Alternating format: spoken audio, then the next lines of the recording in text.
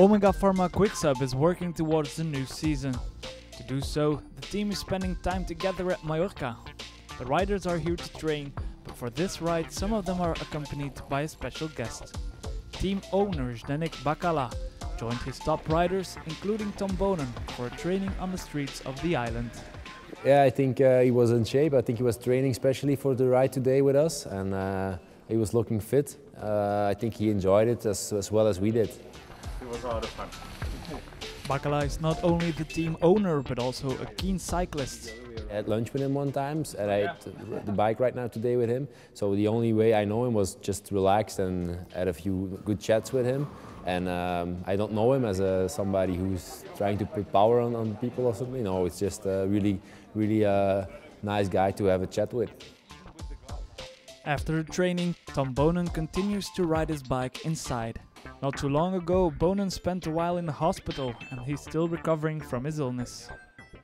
I was really sick. They think it was a virus, and I got a stomach inflammation after that.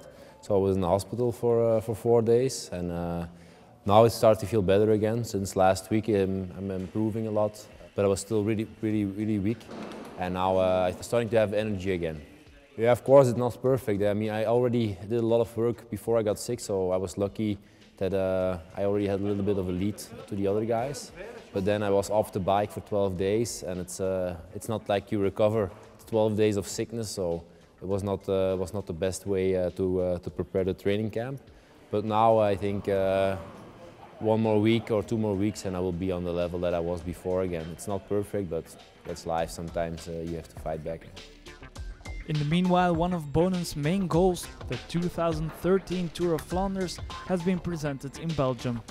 Tom is looking forward to this year's edition, which doesn't show a lot of differences compared to the one Boonen won in 2012. I don't think you can talk about another parcours. It's just a few little things that have been changed. Maybe 1% of the parcours has been changed. So it's the same final, and I think the hard part of the race, the part where the decisions will be made, but where everybody's gonna get tired, and then the final is still the same. So the only difference will be that the riders now are used to this. They have done the race already one time, so it will change a little bit. The parcours is perfect the way it is, and if I can say, the years before in the old parcours it was the same. Well, sometimes we went to the Mu with 60 guys, so it's not the parcours that makes the race, it's the riders that makes the race, and I think this parcours is really good for a nice final, a nice race. The key point is the last lap. I mean, if you do the laps there, but it's not. It's really hard before the laps. I mean, a lot of the guys were already dead before the laps started, and if you then have a really hard final like it is now, of course the most intelligent thing is to wait for the right moment. Like, it's the only way you can win the race. So, which is the most important part of this parcours? It depends on the race. It doesn't matter in which race or what's the name of the climb. It's always going to end up in the final. It's the 100th edition this year, and of course, in a special race like Tour of Flanders, to have the opportunity to ride the 100th edition is always special.